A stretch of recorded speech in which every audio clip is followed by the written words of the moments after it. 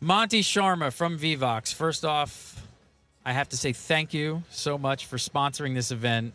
I could not have launched Game Breakr any better than this. This is phenomenal. I'm in Vivox's booth. This is their home, and they've invited me in to Austin, Texas to launch this show. Sorry, you weren't up there. What'd you say? He's got like half our booth. I really do have like half your booth. You got half the booth? You have a huge booth. You have like the largest booth, a 20 by 20, and they've literally given me half their booth to broadcast this show. Well, thank you. It's a pleasure. You know, you've brought a lot to the industry. We can't wait to see where Game Breakr goes, and so we're happy to be part of it. Well, thank you. For people who don't know what Vivox is, just give me a little rundown of what Vivox is. Vivox provides voice chat into games and virtual worlds. So we work with EVE Online, Sony Online. We do the voice in Second Life.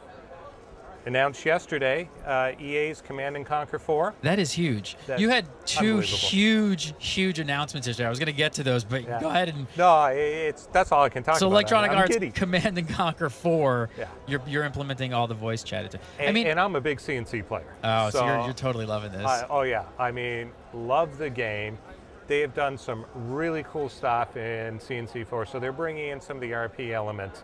So, you know, as time goes on, your player actually gets some skills, and you can develop, and it's a lot more fun. Very cool. How is voice gonna? Is this your first non-MMO game? It's our first RTS. We've done some first-person shooters. There's a couple others that we'll be talking about soon. He's teasing us. I want to be on Game Breakr again. I need something else to talk about. Exactly. The big thing is CNC4 has actually brought in a whole bunch of multiplayer elements.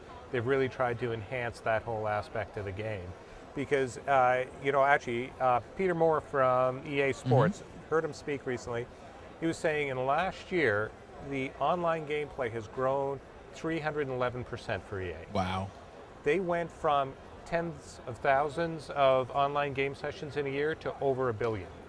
Wow. So those are huge numbers. Huge. Like that's really surprising. Those are huge numbers. So it's more than MMOs. It's everybody's coming to the realization that it's more fun to play with my friends. It's great to stay in touch with them and to do stuff together. And so that's been huge.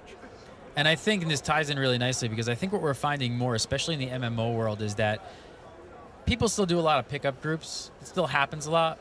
But I think it's getting more and more that people really like to, I was just talking about this, keeping their core group, and it's their friends. And it's the Facebook mentality, right? It's like the reason Facebook was brilliant was that I immediately had 100 of my high school friends, my real life friends, and this thing, and those are the people that I communicate with and talk to. Right. Now, that leads into, you guys made a huge announcement yesterday that caught wildfire.